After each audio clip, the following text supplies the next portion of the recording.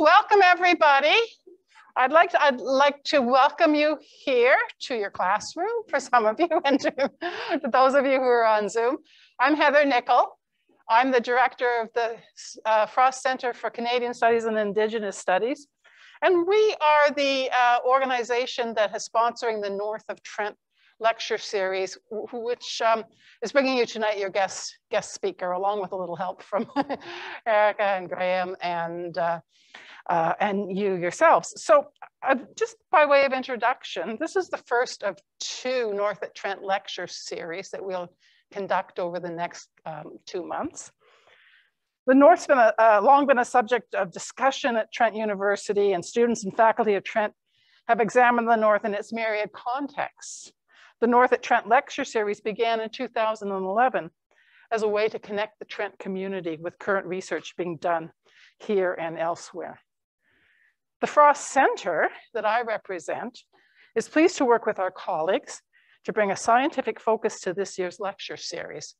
Now, you may be aware that we had, over the years, since 2011, we've had a number of lecture series, and for the most part, we focus on different topics, sometimes cultural, sometimes things like film, sometimes policy, all kinds of different themes. But it's been a while since we've really had a good scientific focus and an ecological focus to the theme of our talks. So thank you, Erica and Graham, for making space in your class curriculum, and especially to Erica for your help in connecting us with Dr. Gilchrist, who joins us tonight, and then Dr. Preventure, who will join us on March 4th for the second of the lecture series. So Erica, I'm going to turn the mic, the little box over to you, and let you introduce our guest speaker. But again, thank you. We're delighted to be involved.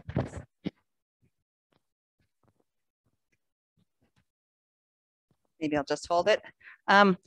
Yeah, so first of all, I'd like to welcome all of you, and I'm teaching after the reading break, so I will see you a lot. And I think many of you I probably had in the first year biology course as well. And I see lots of people nodding their heads. So anyway, it's my delight to be able to introduce Dr. Gilchrist to you today.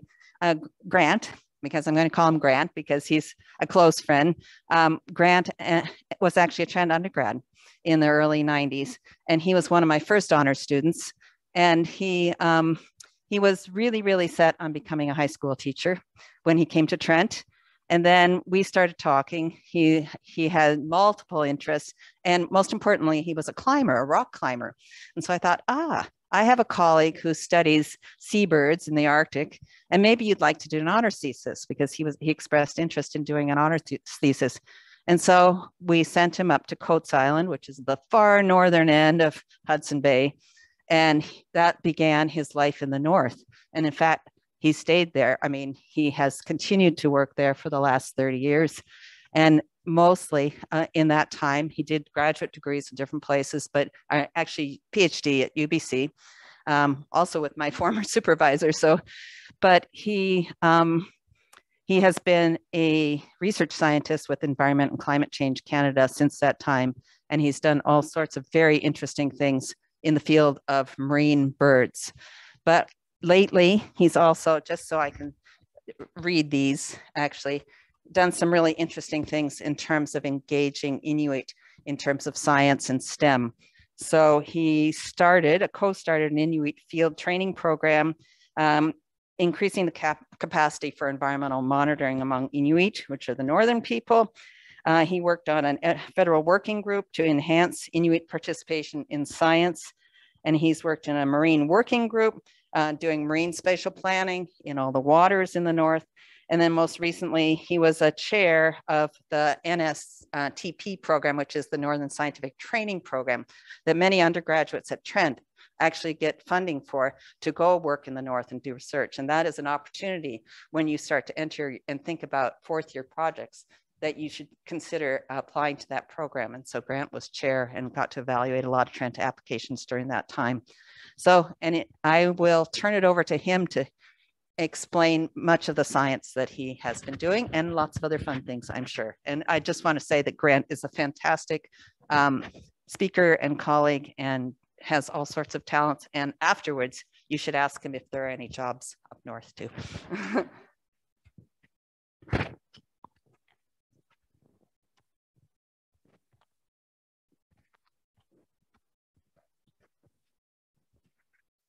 Thanks, everybody. Can everyone hear me? First lecture with a mask, so I'm going to get used to this. But as Erica mentioned, I was an undergraduate student. I took this course about 35 years ago. I was here to be a high school teacher, and while at Trent, I took biology, biochemistry, but I also had an opportunity to take courses in art history and a lot of courses that interested me with Indigenous studies. It was called the Northern and Native Studies Department at the time.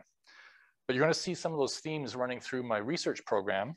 I'm going to be talking about science, but I also want you to consider the creativity of science and also the linkages with Indigenous, particularly Inuit, I've worked with my entire career. But before I talk about science, I want to talk about art. So I took an art history course here, and I had while a student and before coming to Trent, I had an interest in the Canadian wilderness and canoe tripping.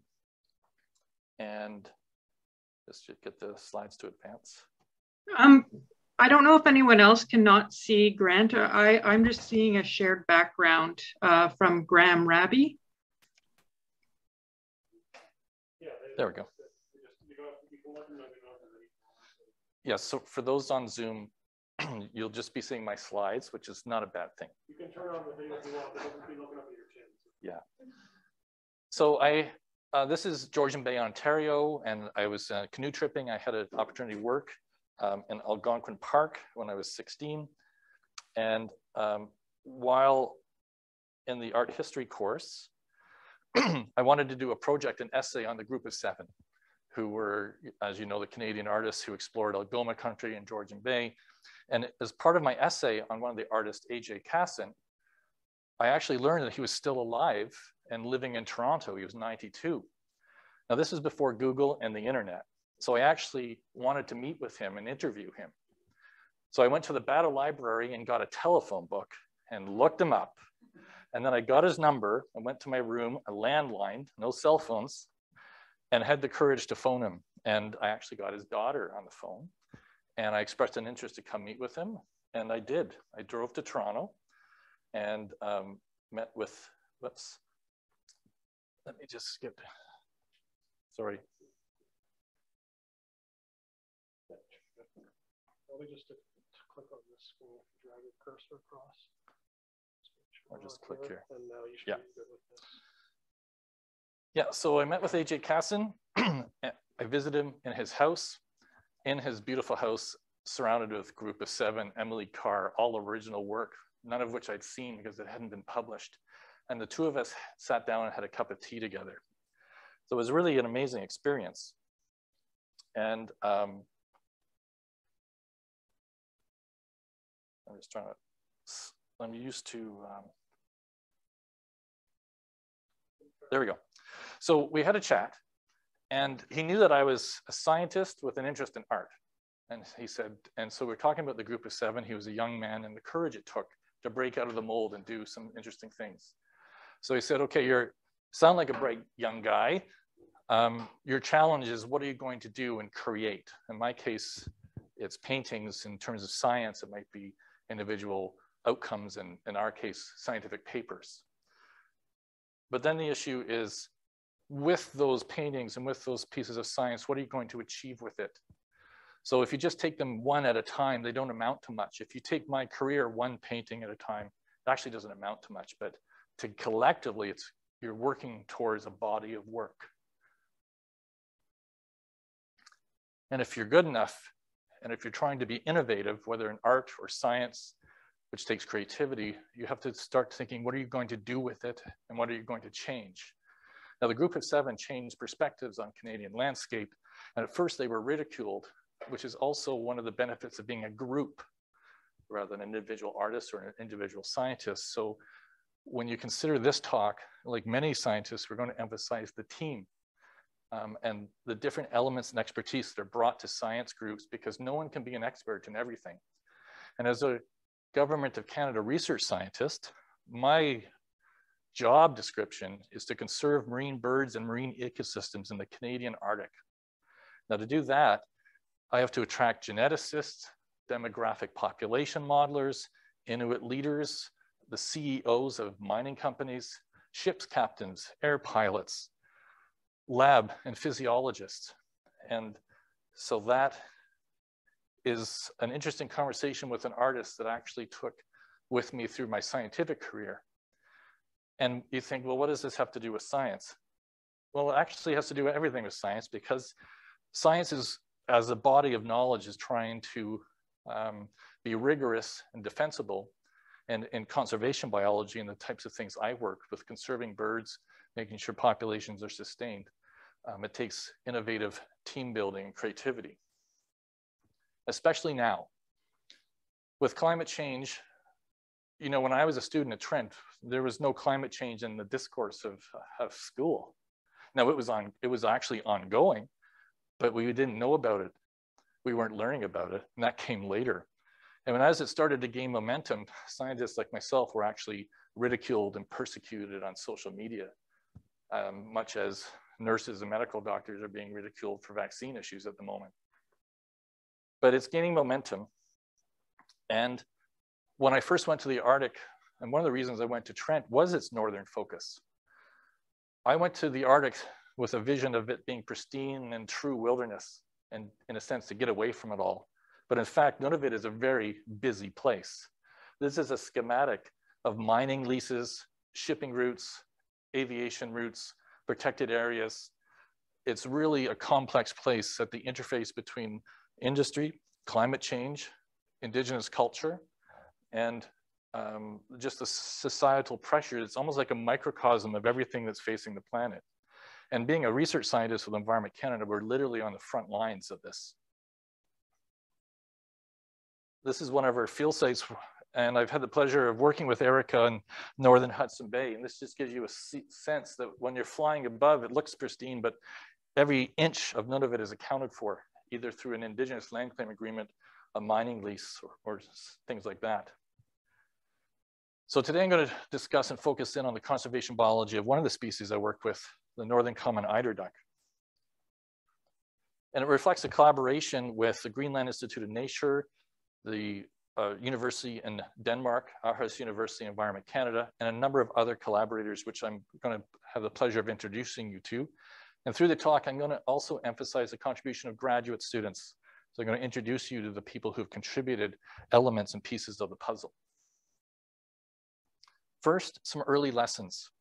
I got my first job in Yellowknife, Northwest Territories. I was in my 20s. I was keen, but didn't know much, fresh out of school. And in my office, I got a phone call out of the blue from an Inuit leader in Senakilowak, Nunavut, a place I knew nothing about. I actually, while on the phone, had to look at my map of Nunavut to see where this was.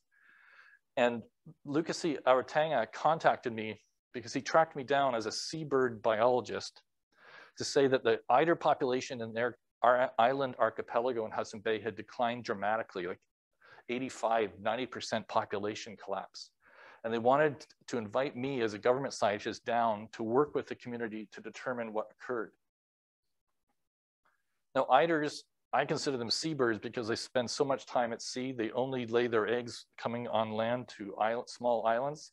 So they're social and very gregarious. And Inuit and people in Newfoundland, Atlantic Canada, and West Greenland harvest them for meat, eggs, and feather down. So Inuit hunters, and this is my early lessons, they knew a lot about eider ecology, much more than I did. And so I flew down there. I had to go Yellowknife, Calgary, Montreal, all up through Quebec, then out to the archipelago. It took me 3 days to get into the community.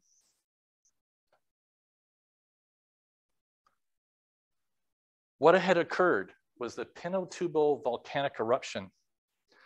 What occurred in the Philippines on the other side of the world a year earlier. Now the ash plume, this was the second largest volcanic eruption in 100 years, and the ash plume is 40 kilometers across the diameter here.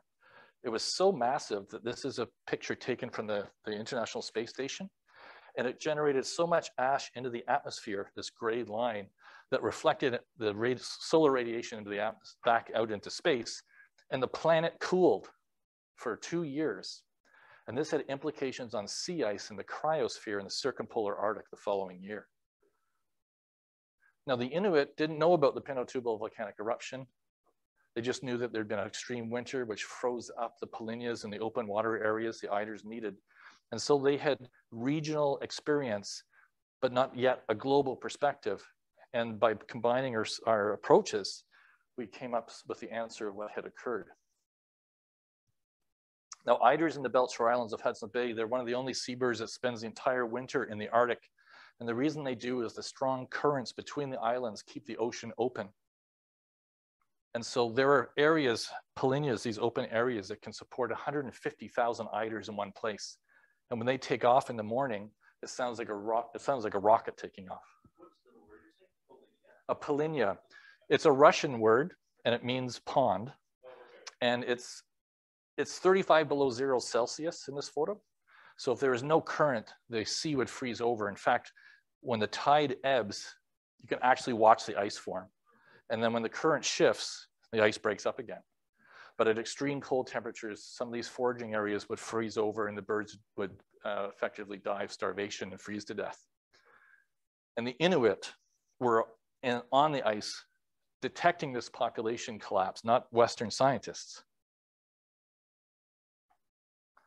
In the years to come, we collaborated with the community. We set up observation blinds on the edge of these polynyas, and we could study birds on the surface, their foraging ecology. We're in blinds to get out of the wind, and we'd have a Coleman stove inside to keep us warm. And so the only difference between this box and your home freezer is your home freezer is warmer inside, because we could only get the temperature up to about -25, which is colder than your freezer. But absolutely beautiful. And we advanced the work and we dropped video cameras and videography below the ice and could film the birds feeding on the seafloor in relation to tidal currents. This has actually been featured in the BBC Living Planet series, because once the BBC photographers saw what we were doing, they joined us and we guided them out on the ice. But Joel Heath was a PhD student, very, very talented, multi-talented person, and he was able to turn this videography into data to look at how their foraging ecology changed with currents, to look at how resilient these birds were to tidal currents and ice conditions. And what happened was, these birds have such short day length and such strong currents that they have to forage in. They're very finely tuned because the currents are so strong at the strongest velocities, they actually can't get to the bottom without being swept under the ice to their death. So they have to time the currents. And on the surface, this is a picture of about -35 with a 50-kilometer wind, which is about -75 degrees Celsius. I learned that you can't wear rings during this field work because of the conductivity, you'll get frostbite. I learned that the hard way. And I'm just going to explain, this is from Joel's thesis. This is the foraging activity of the birds. And this is the tidal currents. So this is very high currents and very low currents. Now, what we thought would happen is the birds should be foraging when the currents are the least.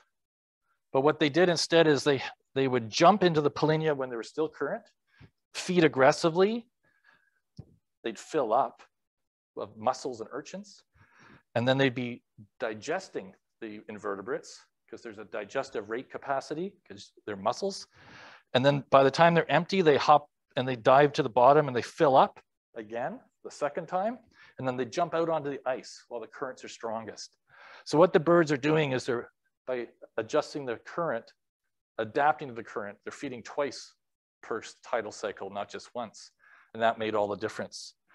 The point here is the things such as tidal currents, the cryosphere of snow and ice, and the behavioral ecology of birds are all integrated in a very extreme environment. And the Inuit were there to watch when the ecosystem was changing due to a factor they knew nothing about, but were able to detect. It also was exciting to go to one of the most extreme field experiences in my career and publish science that was actually taken up broadly, looking at some of the abiotic factors affecting seabird diving. This is 3,500 eiders just in an open water area taken from a plane. The white birds are males and the brown birds are females and juveniles. So Joel was even able to turn the video into mathematics, and he did a postdoc at UBC looking at social interactions, much as starlings fly in air or schooling fish behave. The take-home message there is listen to people that are out on the land. In my case, it's Inuit. Down here, it might be farmers or agricultural sector. And be open to hearing information from sources beyond Western science. But also know that Western science has techniques and approaches that are often complementary, and together you can link global patterns with regional implications. So now I'm going to move to another topic, which is one of the reasons I was originally hired by Environment Canada, was the northern common eider was considered to be in decline in Nunavut. Now, the thing with migratory birds is they're migratory and they often cross international boundaries beyond and outside of Canada. And in terms of seabirds, unfortunately for me, they don't go to Florida or Chincoteague or Mexico or Argentina. They go to places like Greenland and Newfoundland in the winter, or the far off shore. So I don't get any winter trips like my shorebird colleagues, but I'm not resentful. Here is a photograph of an Inuit hunter with no life jacket in a homemade rowboat off the coast of Greenland with a flock of eiders, and they're heavily harvested in Greenland. Again, they're wonderful to eat. Newfoundlanders hunt them aggressively as well, and in places like the North Shore of Quebec. And when it comes to harvest management for people and communities in Nunavut, this is not recreational harvest like waterfowl hunters down here. It has real implications for what we call food security.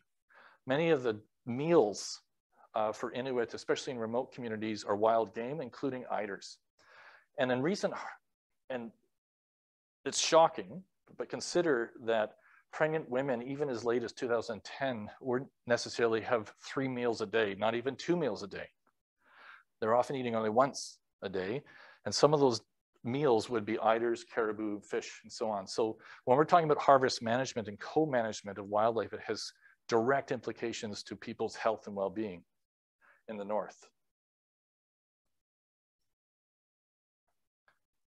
There was evidence that the Canadian breeding birds would migrate to winter off the coast of Greenland that's strongly affected by the Gulf Stream. So even though it might be 20 or 30 below zero, the ocean is warm enough to support open water that supported the birds. And also there's my collaborator in Denmark, Flemming Merkel, there was an 80% decline in the breeding population in West Greenland. And there's also discussion in Canada that the breeding population had also been in decline. Consider that even 100 years ago, biologists recognized that because eiders are so big and fat that they're crippled. So if you shoot into a flock of eiders, you might kill 1, but you're going to wound 3. And so it's called crippling loss. And you have to factor that in as well. So it's not just a hunter coming back with 10 birds. If they're careless, there might be 10 or 20 other birds left crippled, not retrieved and die later. So let's look at modern rates of embedded shot in eiders.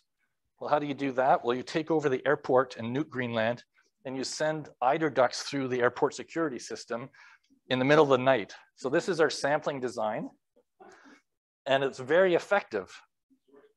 Yeah, now I'm not sure you could do that these days. This is before 9/11, like I'm dating myself, but we had a blast. So you go to the hunters, you get birds, and these birds are collected. It's a bycatch, they're killed in nets. So these birds haven't been shot. They've been drowned in nets, and now we're putting them through the airport security. And 30 to 40% of birds had embedded shot in them, which is just an index of their hunting pressure, meaning birds have been shot once, and some of the birds have been shot twice to survive. So what we needed to do was Denmark and the Canadian team and the Greenland team, we needed to quantify the linkages between Canada, Greenland, and Atlantic Canada. So we have 400,000 breeding birds in Canada, but where do they spend the winter? Because the hunting pressure in Atlantic Canada and Greenland is different. So we needed a location to start putting bans on birds, start generating a research program.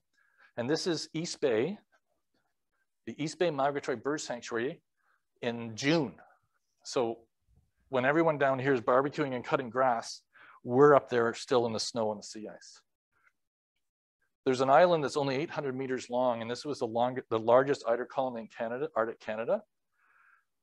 And over the years, we've set up infrastructure, including cabins, a kitchen cabin, and increasingly we have an electric bear fence because of the polar bear risk. But this actually provided a foundation for graduate students and honor students, several of whom went to Trent and other universities from across Canada. So I already thank the field crews, which is a mix of Inuit grad students, contractors, and university professors. The birds leave the flow edge at 2 a.m. and they arrive to the island when they're prospecting about 3 a.m. So we're getting up early at dawn and we catch the birds in these big flight nets. So it's like a mist net and we're catching the birds as they fly around the island prospecting for nest sites. And then we put on these colored Darvik bands so we can keep track of the bird through its entire life, not just if it's hunted, but when it comes back. So we get a sense of age, behavior, and reproductive success. And the females also get a temporary nasal combination called nasal tags. This enables us to find them again once we release them, because when they're sitting on their eggs, you can't see their legs or their bands. They all look the same. They're all just brown and camouflaged. So then we release them as we catch them. It's actually great fun. And here's a female being released. And the nasal tags drop off as the summer goes on, so they don't migrate with them. And then we work from blinds like this, so we can observe where the birds are on the island. Immediately, we realized that 60% of the returns are coming from Greenland and the 40% from Atlantic Canada, but understand that there's a factor in here called band reporting. Like what proportion, if you're a hunter and you don't like the government, are you gonna report the bands, right? It turns out government biologists are equally disliked in both countries. So the banding reporting rate was actually equivalent.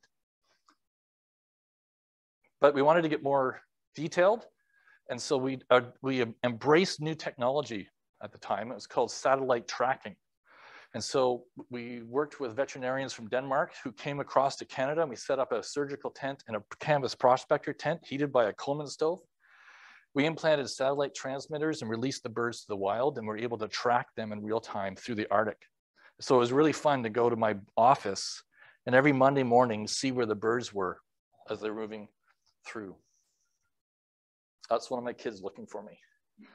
So here's the type of data we get. It's very detailed. And this shows that, again, the linkages between Canadian birds on Southampton Island going to West Greenland to spend the winter, but also important areas in Labrador. And these birds are being hunted all the way, including the North Shore of Quebec. So just to summarize, we have birds that are in Canada where we're banding, and they have two wintering areas, one in Southwest Greenland and one in Atlantic Canada. We have birds that breed in Greenland, but they never came across to Canada. So that's a Greenland population. And when we integrated this in a demographic model, linking how many birds are out there in the wild with how many birds are hunted and killed, we could clearly see that the Greenland population wasn't sustainable. It was in decline. And similarly, even the birds in Canada were at risk because of potential overharvest. One of the reasons was the hunt in Greenland really didn't have any restrictions. There was no bag limit, and there was hardly any seasonal restrictions. So it was like free game, basically. Like, you could go out, if the weather was good enough and you can go out shoot birds, fill your boots. There's no limits.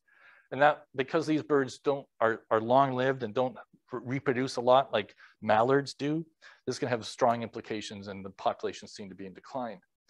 So we worked with the Danish government and Inuit hunters. We brought Canadian Inuit, flew them to Greenland to meet and work with Greenlandic Inuit, just to emphasize the point that it was a shared population. And if it was going to continue along these lines, hunting wasn't sustainable, and that's something no one wanted. So collectively, we extend the closed season, especially towards the end of the winter, which enabled more females to survive the winter and come back to breed.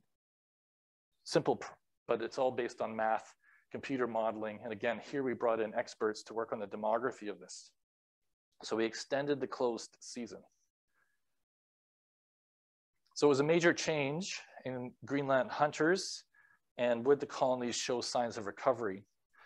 We set up community-based monitoring in West Greenland, meaning Inuit would go survey the colonies close to them, And we continued to monitor colonies in Canada. So interestingly, with the change in regulations in 2001 and 2002, both the Greenland and Canadian populations immediately started to recover. It was really dramatic. It's probably one of the most exciting achievements of our team, especially when we overlay the harvest regulations. So this is rates of harvest, and you can see it really dropped off in 2002, and the population really started to recover. So our colony, for example, at East Bay went from 2,000 to 3,000 females to 8,000 females in only 6 years. And also, when you consider those females survive and they reproduce and their young survive and reproduce, it goes exponential because we've taken off the limiting factor. So just when we thought, in a sense, our work was done and I was going to shift priorities onto another species or another conservation issue, we had a dramatic population mortality event at East Bay Island in Hudson Bay. And this is an avian disease, which was confirmed as avian cholera. And it killed about 30% of our breeding population in about 10 days. So now I'm going to discuss a little bit about this disease epidemic. Now, what is avian cholera? I actually didn't take disease and stuff at Trent because I didn't think it was necessary, because I work in the Arctic and you don't hear a lot about avian influenza and cholera. That's what happens to waterfowl in Utah and the prairies when you have all these waterfowl crammed into a reserve, for example. But there is a history of avian cholera. It seemed to jump from poultry that had been brought from Europe into the wild waterfowl population in North America. It was first detected in Texas during the Second World War, and it spread through the flyways. And there was a different serotypes. And there's this Eastern Atlantic serotype. And it entered into the eider populations, first detected in Maine, then the St. Lawrence River, and then up with us in 2004 in northern Quebec, and then the Angava Peninsula, and then East Bay, where I work. So in a sense, this disease is migrating with the birds. And this population had never experienced cholera before, so that's why it was particularly deadly. We wanted to know if this was just a recent event or whether it had occurred previously in the last century. You know, you have to be there as a scientist to detect a change, right? But if we're absent, what can you say about the past? So what we did is we enlisted Dominique Henry, who's a social scientist, and she did part of her PhD on interviewing community members about their oral history, information about eiders that they know a lot about. And it turns out that they had no recollection or no oral history about massive eider declines or these mass die-off events, and that it was first detected in 2004 by them and then by us. So all this to say, the Inuit communities in southern Arctic, northern Quebec, and South Baffin Island had no previous history with cholera until it arrived. But interestingly, there was a story of a lightning strike that hit an island and electrocuted all the birds. And that was in 1964 in July. And like, how do people know that? It's like, well, that's the year I got married. And, you know, so there's very detailed information, but there was no history about cholera. This is an interesting photograph because it's a juxtaposition between Facebook and, you know, caribou being butchered in the living room. And this is one of the fun and rich aspects of working in Nunavut, because there's so many dimensions to it. So we're already present on the island because we're working on harvest dynamics, right? So we're already set up with banding protocols, blinds, nasal tag females, even the herring gulls are banded. And each year we would count how many birds died. Cholera actually changes the behavior of the host organism. So as they're getting sick, they actually get thirsty and they move to fresh water sources like this to drink, and they die. And then the bacteria leaves the corpse and sits on the meniscus of the water waiting for the next host to come. Yeah, it's pretty, yeah. So like Omicron, that doesn't really faze me. But yeah, so here, this is just to show you the power of a long-term study that initially started by for hunting issues. So we regulated the hunt and then the population starts to grow, right? You know about that. Then cholera emerges and we have a big mass die-off event 2006. And then there's another wave, right? Now you know what waves are about. So there's 2 waves, and now it's dampened out. Because the birds have antibodies. The birds that survived now have antibodies. And so this is a female survival rate based on year. You can see the dramatic effects of cholera juxtaposed. Now, had we not been there, all you would get is a pile of dead ducks, right? You really wouldn't be able to interpret what was going on. And so this gave us an opportunity. We were in the site before the epidemic, during it, and after it. And so it was a tremendous research opportunity. So we applied to NSERC to get a special research grant to bring in more collaborators and more students to study this. We also worked with Health Canada because at the same time, there's an avian influenza outbreak in China, and Inuit were getting it mixed up. They were, are eiders safe to eat? Is this avian influenza? CBC National News is confusing us. So we worked with Health Canada, put out newsletters, and we did community reporting to try to just let them know that avian cholera cannot jump to humans, and that it's so deadly and so quickly lethal that if you shoot a healthy duck, the likelihood of even having cholera is almost nil. So it's interesting sometimes when you're a biologist to work with Health Canada and the public on issues that are relevant. Now here is where the NSERC grant and bringing in new students gave us some more opportunities. We found that the probability of a female dying on the island increased the more eggs she laid. And what happened here is 2 things could be going on here. One is older females lay larger clutches. They arrive to the colony the earliest and are therefore exposed to the disease the longest. Another thing is females that are investing a lot of themselves literally in the clutch are, that could affect their immunity or their response to disease and make them more vulnerable. And we can't discern which is which, but it is interesting that the older, more experienced, most reproductively active females were the most likely to die during the epidemic. So being a poor breeder actually increased your probability of surviving.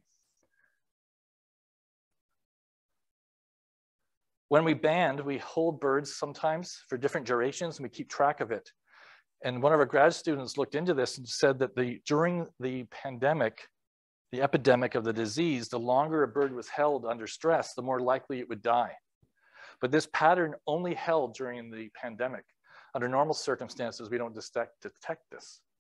So it seems like even if you're holding a bird during handling, like wildlife handling, even if the stress, we can't detect it, it had implications during a disease outbreak.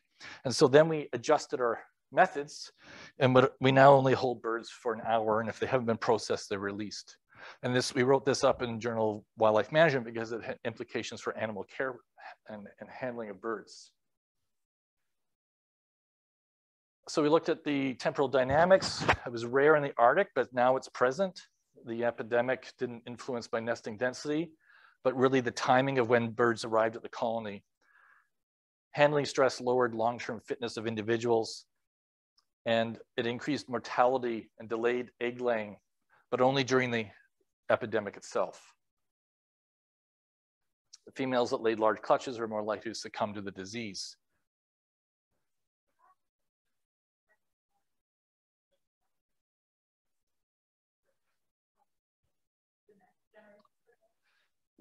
We're actually looking at this now with our collaborator, Vicki Friesen at Queen's. So we took all these blood samples, and she's actually looking for the selective sweep that this mortality event occurred and whether the genetics of the population after the epidemic are different than the prior to the epidemic.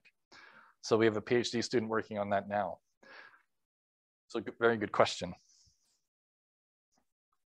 So now we've talked harvest, disease, volcanic eruptions. Now it gets really complicated and particularly dangerous. So when I see people swimming with great white sharks, that's not nearly as dangerous as handling bears because bears are smarter. They're inquisitive, they're curious, and they're more individualistic in their approach. Now we've seen this figure, we're talking about global change. And I want to take you in a sense behind the scenes about what a figure like this, its implications to ecosystems in the Arctic. And this is just one case study of many. So the Arctic, especially in the Eastern Arctic, is warming. This is real data. And this is the ice season length in one of the regions where Eric and I work. So this is Northern Quebec, Northern Hudson Bay, Southampton Island, and this is the ice area that this data represents. The Canadian Ice Service breaks up the Arctic into areas. The length of the ice season length means that over time, there's more open water. The ice period is shorter. And since like I graduated from graduate school, it's declined by more than a month and a half, which has strong implications for ice-associated species like bears. So I'm studying birds, but I had to learn a lot about bears. And it turns out the bears, the best season for energy intake is late winter when seal pups are on the ice. They're vulnerable, they're easy to find, and the snow makes the bears, they can travel easily on the ice. And it's just like a gluttonous feast of seal. The bears put on a lot of fat, and then they head into the summer, once the ice breaks up, and they have to fast. So the summer for a bear is the worst time of year. So if you extend that hot period where they can't really eat, it has strong implications on them. Now, our long-term study, this is 2 photographs taken in camp on the same day of the year, just to give you a visual of the environmental variation. Dr. Oliver Love from U Windsor, he came and joined our team in 2006. And he thought, man, this is great. No snow, no shoveling. And then the next year, here's your shovel, get digging. But what this does is it gives us variation in our long-term studies. Coates Island is the bottom figure, and East Bay Island. And in our camps, every day we write what we do, what we've achieved, and also whether we've encountered bears or not.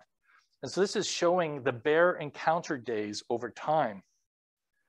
So when I started at East Bay, the red figure, in the late 1990s, we slept in dome tents. Now we sleep in cabins surrounded by a 13,000 volt electric fence because there's so many bears. So there's been a tipping point in bear activity that's being driven by the sea ice going out in the coastal areas around us. Now we're looking at the number of bear days in relation to sea ice concentration. And simply put, we see more bears on the Eider Island during years with early ice melt.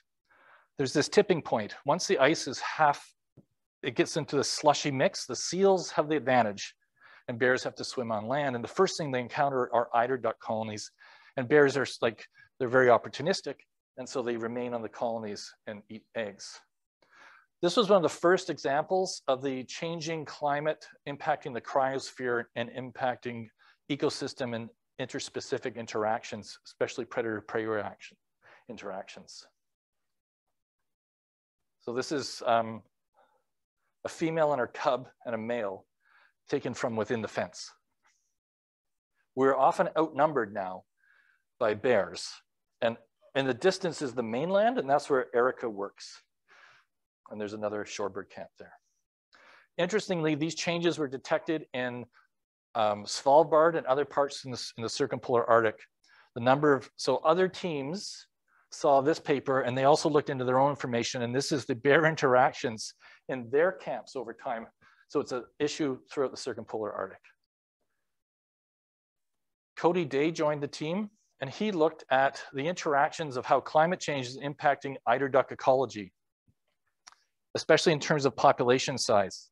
So the more bears there are, the less reproductive success, and eider populations are going to decline. But because of earlier springs and longer breeding seasons, the number of birds surviving and being able to breed are increasing.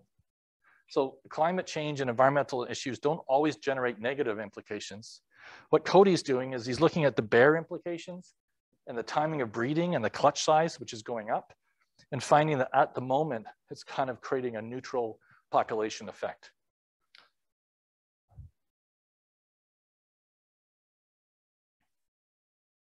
Now, this is all mainly done at one island. And of course, as an ecologist, you want to look at the landscape and how broad are these things. So East Bay gives us a field site where we can look at detailed interactions between bears and eiders and so on. But we wanted to get out there on the landscape. And we did this by going tapping into Inuit communities and Inuit field assistants in doing coastal surveys by freighter canoe.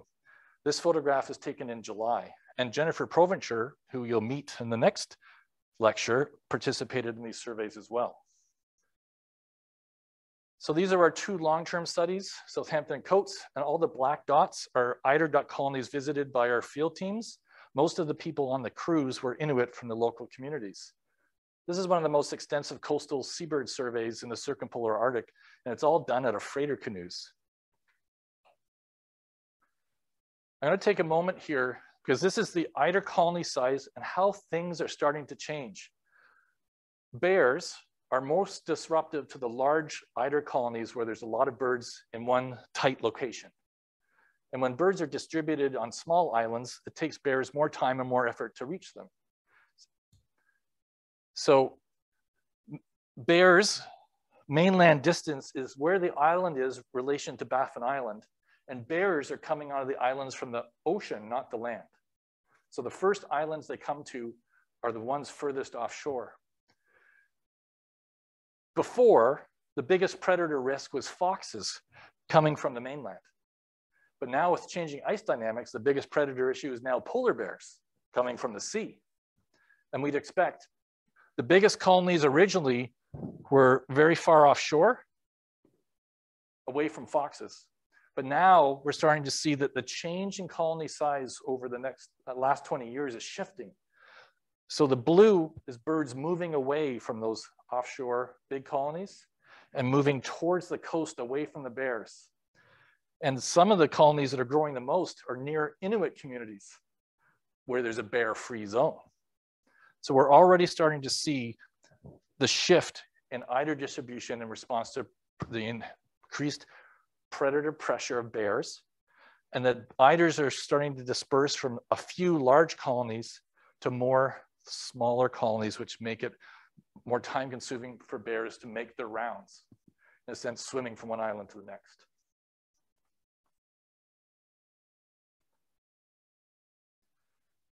Now, when I first started working with eider ducks, there's so many hundreds of small rocky islands in the Canadian Arctic and West Greenland that I thought habitat was never limiting for this bird, that they could just move from one island to the next.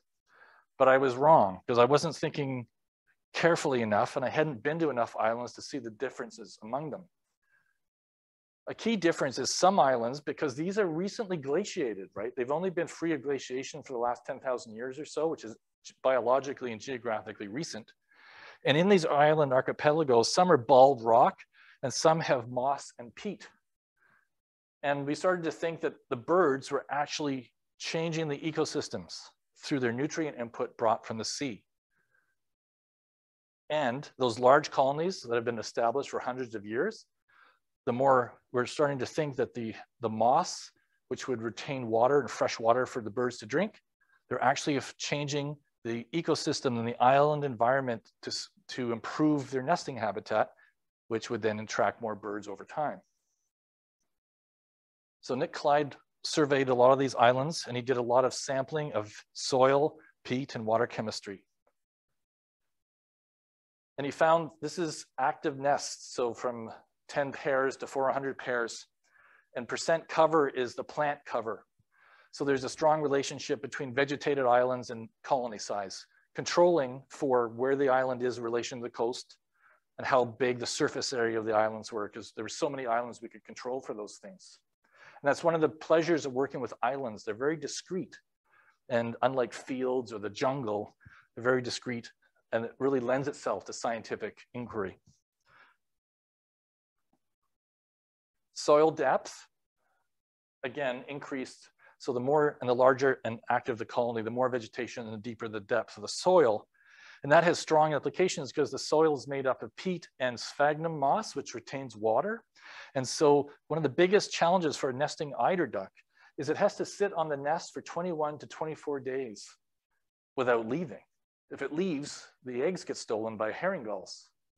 And so they really want to avoid having to leave the nest to take a drink. So they nest near ponds, and sometimes their trips to have a drink are only a few minutes at a time. So they get off the nest, they conceal their eggs, they run and take a drink, and they run back to the nest, and they hop back on. And so fresh water is a really big deal for common eiders. And the deeper the peat, the more the ponds retain water over the course of the summertime. The other thing is the nutrients and the nitrogen brought by the birds through their droppings has to be brought every year because the rain can wash it away and the winters can wash it away. So an active colony has very recent nitrogen inputs and a really rich moss and plant community.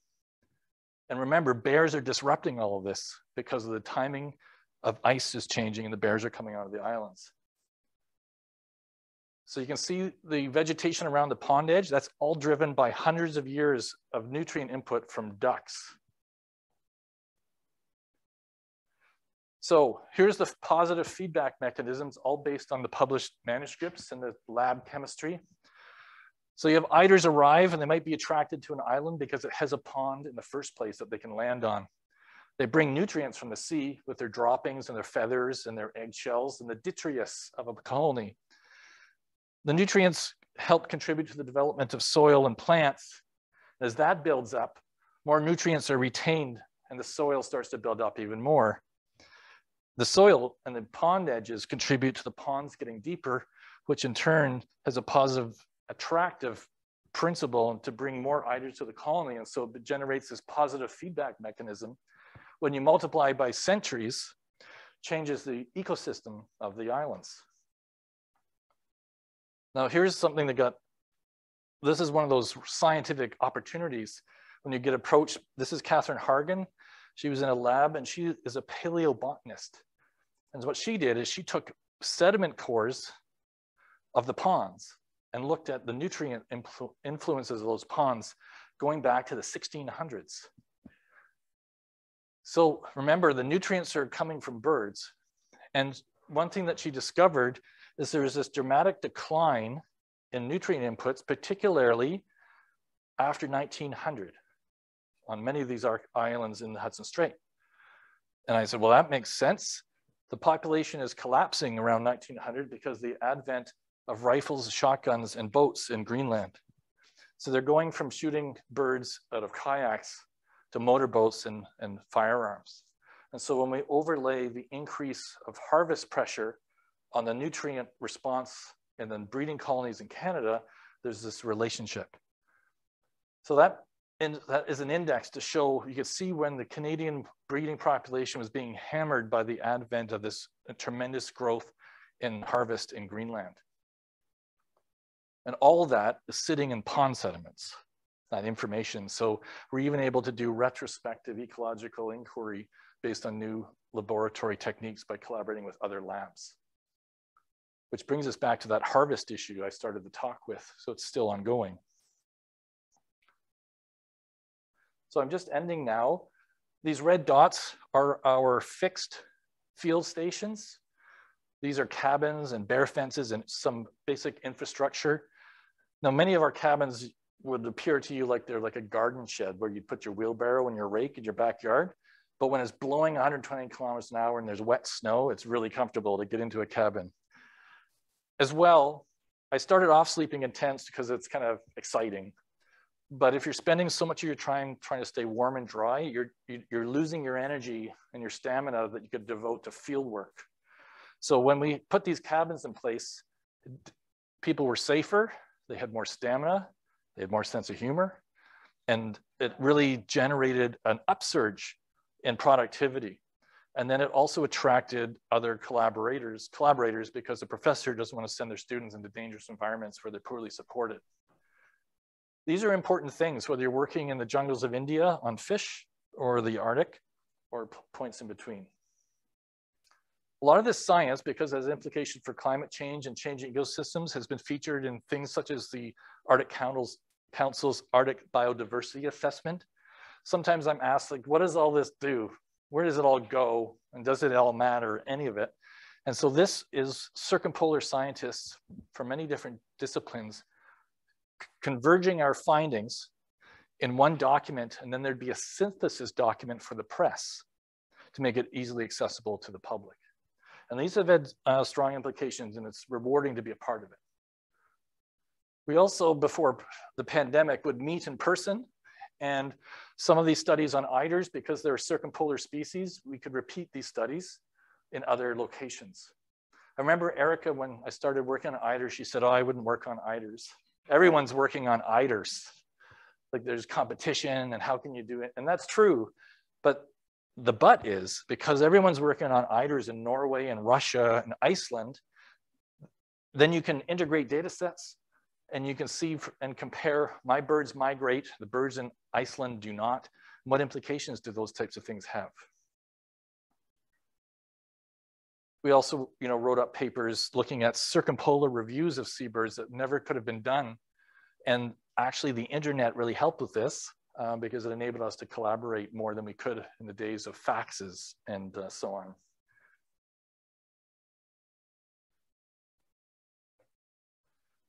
So just to end, this is Lucas E. Ipak. He's a friend of mine, and he was one of the key field assistants and team leaders in the winter work in the Belcher Islands. The ratio of field staff was 4 Inuit to 1 Western Southern-based scientist. And he joked that his job was to keep me alive for the field work. And he'd often say, warm enough, And when I first went up, I wore a snow goose parka, the really expensive ones. And I froze because it had pockets and zippers, which would fill with snow and the cold would penetrate. And so as the field work went on, all the field crew would wear these eider-down parkas. And in one of our research grants, we got the money to have seamstresses in the community make us parkas so that all the field crew could be completely decked out in eider-down. Now, Lucas C. had rarely left Sanikiluaq in his lifetime. He's my age. He'd been out of the community perhaps 4 times, and only to Winnipeg for health reasons or to accompany his wife for delivery of a baby or something. And so I had the opportunity to invite him to join us at an ArcticNet conference in Quebec. ArcticNet is an NSERC research program, multidisciplinary, that studies, many people at Trent are involved with this. It's social housing, health, ecology, snow and ice research. And so I thought Luke would be really excited to come to a conference that was entirely dedicated to the Arctic and the issues particularly facing Inuit. So I asked him as we sat in the chateau in Quebec City, what do you think of this conference? Like, it's cool. And he said, oh, well, every room I go into, there's a scientist at the front talking. All you do is talk.